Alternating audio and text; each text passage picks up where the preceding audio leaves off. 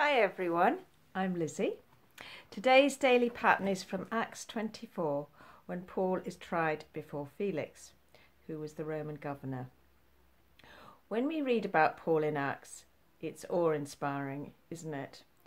How does he manage to be so bold, so fearless, and so clear about his actions when he knows he could be killed at any point? If you're like me, you think, well, Paul was special. There's no way we're called to be like him. While we all have different callings and face very different challenges, Paul's words and actions are a model for us all to learn from. One of the things I love about children is their transparency. They don't hide their feelings.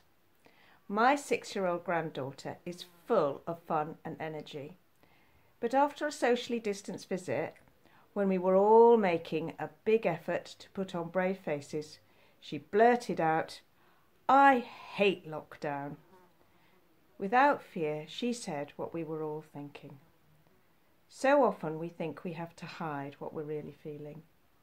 But not Paul. In verse 16 of this chapter he says, "So I strive always to keep my conscience clear before God and man."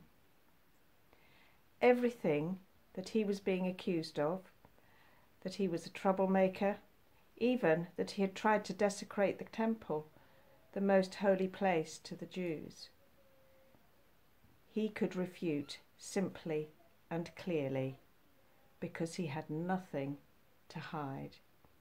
He sought with all his heart to keep his conscience clear.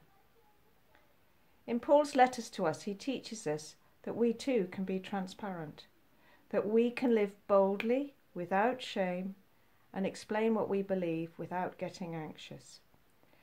Paul had made terrible mistakes in his past, but he knew he was forgiven. Do you know you are forgiven? When we're forgiven, shame doesn't hang around. When we know God's love in our hearts, we can be free of fear. Paul also knew what it was like to be anxious, to have fear. That is why he wanted to write so often about God's peace. I'd like to finish by reading these wonderful words from Philippians 4, verse 5.